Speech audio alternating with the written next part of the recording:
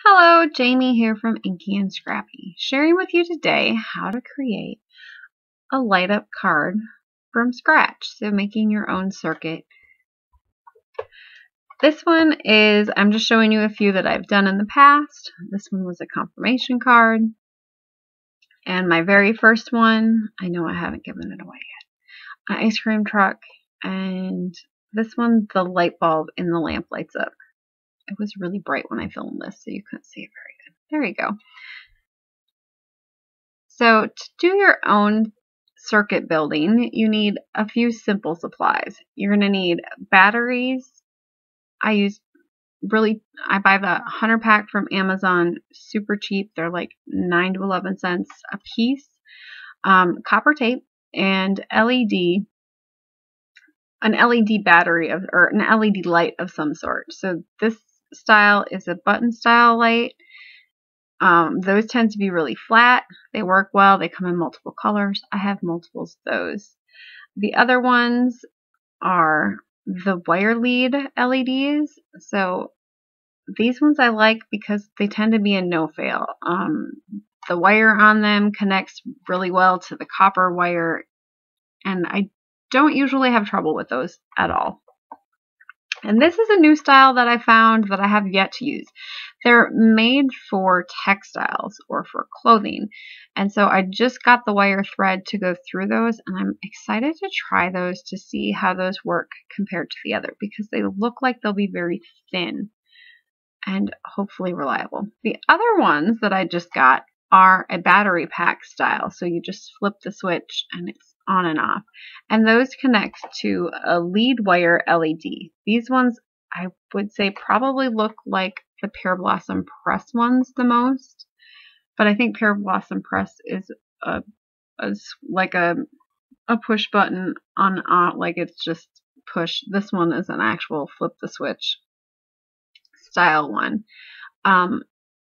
I screwed the wires up, so I ended up putting my batteries in my battery pack backwards, because the gold or the copper wire is actually supposed to go to the red one, and the black is supposed to go to the silver wire, but it works. And you should be able to do these in sequence. I haven't tried it yet, so once I do, I will maybe link a video or share a card, and we'll see how it goes.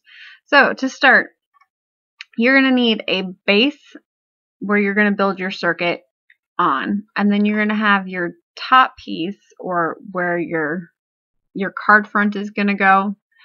So the card front, just kind of, I need to know on there where I want my lights. So I kind of have an idea. I'm, going on the fly on this one for the most part. But that image is going to be probably in the middle. So that's kind of where I figured out where I needed it to be. Cut my circle with a circle die. I didn't have the coordinating die, so I found one that was in size or similar in size. Cut it on my main panel. Traced the outline on my bottom one. Stamped the image. So I kind of knew where I was going to place that image and where I needed my light to shine through. We're going to start with a small piece of paper, and it's going to be made into my switch. So this one was cut at 1 inch by 2 1/8 inch. If I would do it again, I would do 2 1/4 inch by 1 inch, scoring that at 1 inch and then 1 1/4. The 1 1/8 that 1/8 inch didn't seem to be tall enough for my battery to sit and for my switch mechanism to work as well as I would have liked it to. So I will try to link that in the description box below, the size that I would prefer to use. Now, to put your circuit on there, or your switch on there, you kind of need to know where your placement of your card front is going to be. And sometimes I do my card front totally before I even start my circuit. And that's not a bad way to go. And that way you can figure out where you want your switch to be better. This one I was just kind of going on the fly.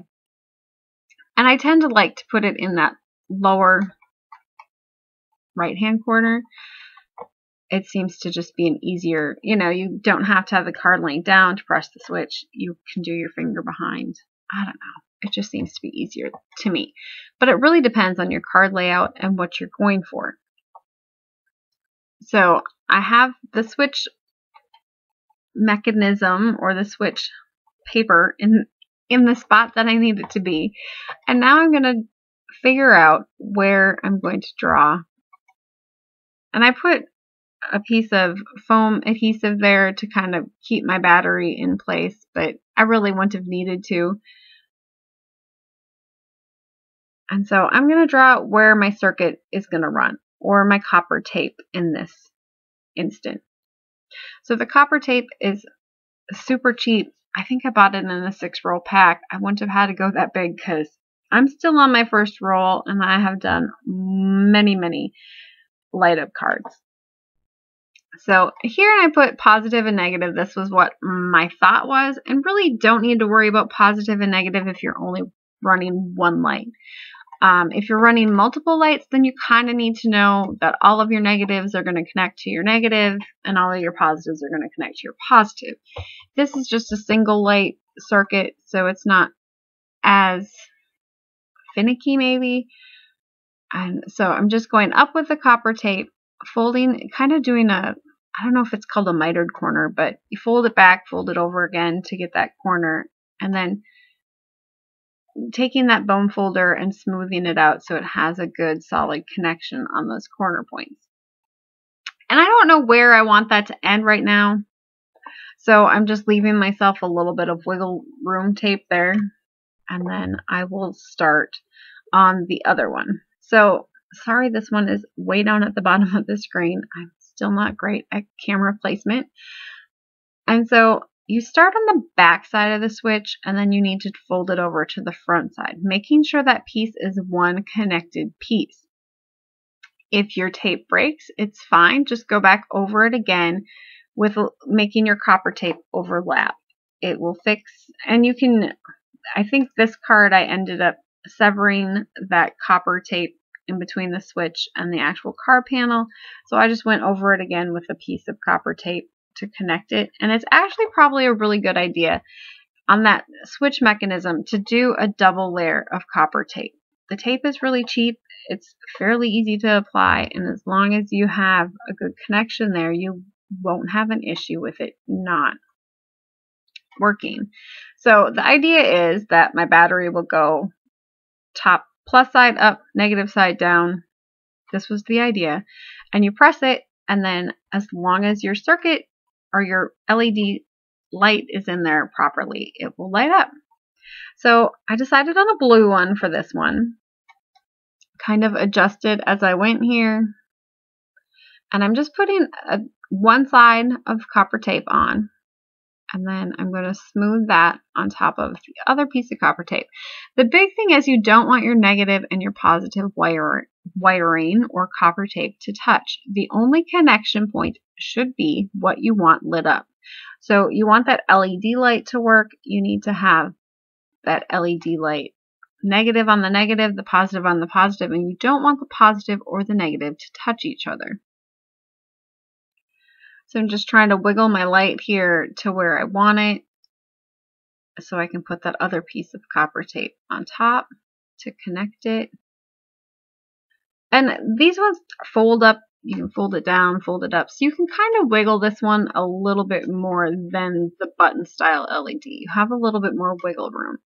And I will show you that when the end of this card, because I ended up moving that light like totally down, like I moved, you know, because the wires are movable. So I kind of bent it down a little bit. And so then the light's coming in from the bottom instead of the middle. So I just made sure that was sealed. And that's when I realized I switched my light around. So I ended up having the shorter side or the longer side on the opposite of what I thought. So no big deal. My battery's just going to be in backwards. Not that anybody will know. But me. Well, okay, and all of YouTube or whoever watches. It's all good. So if it doesn't work the first time, switch your battery over. See if that's what your issue is. The other thing is to make sure that your connections are all good on your copper wiring.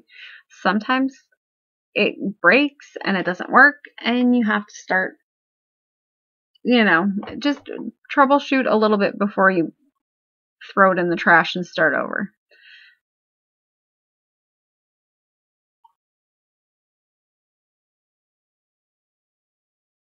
And this is where I'm kind of bending it, turning it, trying to decide where I want it. This is straight up, so it's really bright when it is straight up. Not that it's not bright when it's on its side, but it's really bright straight up. So straight up, you could do like the light, you could do like the Christmas ornaments and have it poking through on the tree if you wanted. And that would be really bright, would look really pretty too. But I will use I think that's Merry Mice, and I will use the Push Here stamp from that set for my cards. So just making sure that we're all good. Looking good there, and I'm going to show you how to do the other one. But first, we're going to go, this is how it'll look through the light. And you can see that blue light all the way around there. So you're going to have to harness that light in the area that you want it. It will shine through in any open area on the card front if that's what you want it to do, because it is a fairly bright light. And you wouldn't even have to have a hole. It would shine through the actual cardstock. And I think my cardstock here is Nina Classic Crest 110 pound. So it's some thick cardstock. So here's the second one. I am just going to do this one. I sped through this one for you. I think I sped it up to 2 times or 4 times. And yeah, I'm just going through, doing my circuit again, doing the bottom part, doing the switch, going through. And this one tends to be, so the button one. I like the button ones. They're bright, they're flat, they're nice. But my issue with the button ones is my pieces don't always, like the little wire connections or the little metal connections on the buttons don't always connect great with the copper wire, or the copper tape, I should say. And so in the future, I think whenever I do these, I just got some electric, what is it called? It's called wire glue, but it's like a connectivity, so it's an electric conductor glue. And so I think I will try that from here on out with the button ones. So I do put these on. You can try it before you even set it to make sure that your circuit is good. And this way, and the little button one has a little notch out of one side, and that notch is the negative side. So that kind of helps a lot on those. And that's why I like them, probably because they're easier to tell which side is negative and which side is positive. I usually put these on with the Distress Collage Medium or Glossy Accents. And I did end up, so this one worked great. Like it was doing really good. I had my card all the way put together, and I check it constantly to make sure that it's still working, like my connection is good, because I always fear that it's not going to be good. And I've tried to do like the wire on the little pieces to try to see if that would help make it work, and it hasn't. So I think the way to go is to either solder, which I ended up doing, pulling this card apart and just soldering on both sides a little bit. I have a soldering gun. And then they work fine. It's not my first time that I've had to solder on this style of light up card. But I'm guessing that electric connectivity glue is going to work really good. Just stirring it up good, taking a toothpick and then running it along both of the sides, so it just has that extra connectivity, which makes it work and not have to worry about it coming loose or losing connection there. So I put something heavy and flat on it to make sure that it stays down flat. And you can see that it's nice and bright there. And I will harness in that light as well, because it will show through otherwise. a bigger portion or bigger area. I think Corinne Wiskman did like foiling on the backside if you want to just poke holes sort of thing. That was kind of a cool idea. I don't have a foil or so. So I'm just going to speed through the rest of the card making process with you because it wasn't my intent to show you how I made the card, just how to do the circuits on this one. But this one I did prize ribbon, and I think I decided on aged mahogany for the middle, just for the background. Do some blending there. And my idea was, so I went with a Brutus Monroe glitter paste or glimmer paste because I was hoping that I could lift up the distress inks because it's not a distress medium, thinking that it would turn them white or keep them white, and it didn't work as well as I was hoping it did. I mean, it's still lighter than maybe the distress one would have, but it still turned out pretty cool. And now here's my special touch because I like to do extra. And so I'm trying this one on both vellum and clear acetate.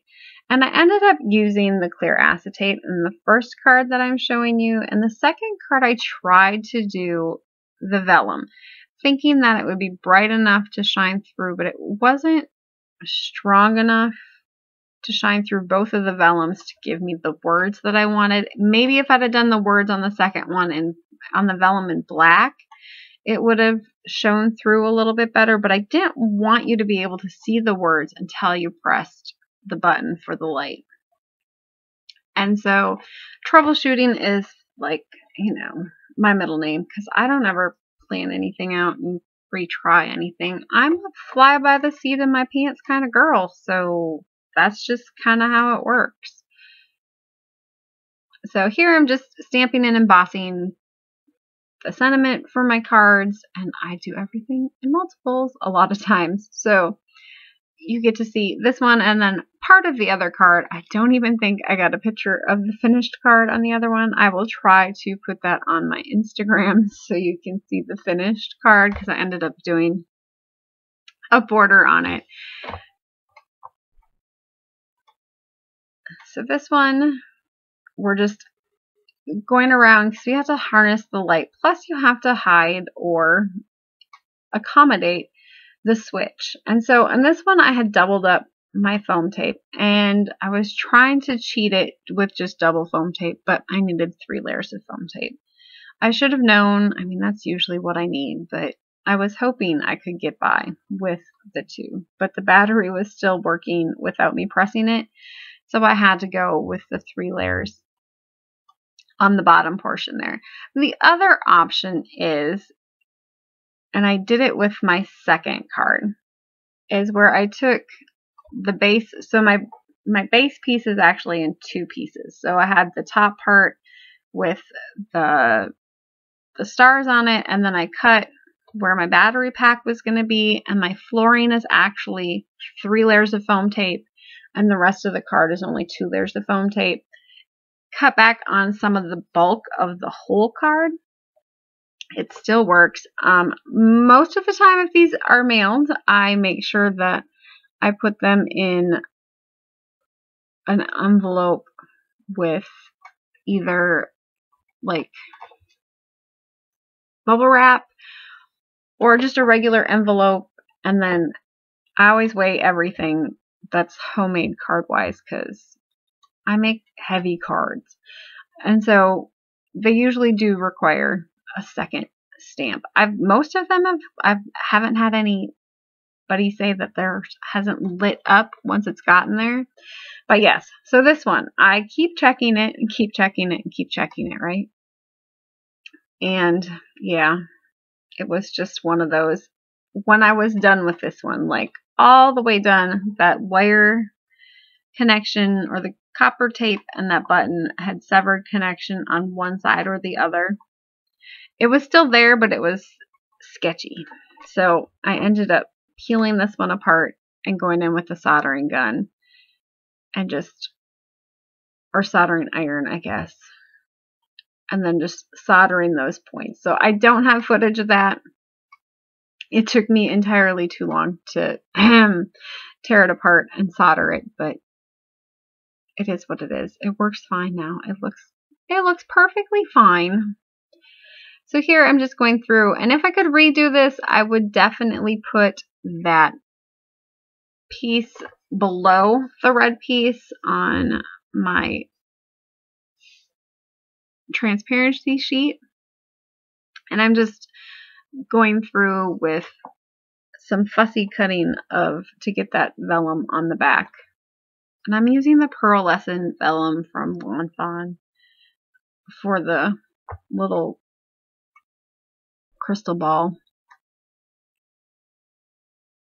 And so the idea behind this one was I didn't want you to be able to see the words really bright behind the ball until you press the light. And that's kind of what this one did. And I tried it with the other one, and I think that video footage is in here. And I should have put the piece of transparency behind this piece, not like behind the red piece. So it was a little bit further down, and it would have actually like made the words bigger when it was brighter or when the light was lit. But this works. You can kind of see it,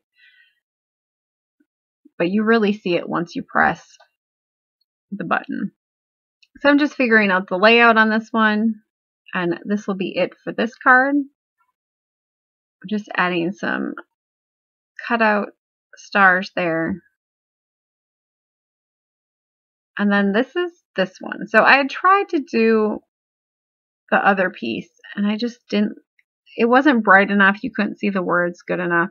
So I ended up just doing stays on the transparency sheet and tucking that behind. There my cat's back in place. A little bit of card surgery. No big deal. And this one's kind of cool because I have a little bit of area around there that isn't, because the base is set up, and so there's like a layer in between there, and I didn't seal around that circle. So when that one lights up, it kind of has a glow behind it, which is kind of cool. But there is the finished card. Thanks for joining me today. Hopefully you understand circuits a little bit better. Questions, comments, please shoot me a message down below, and I will try to get to them. Thanks for watching.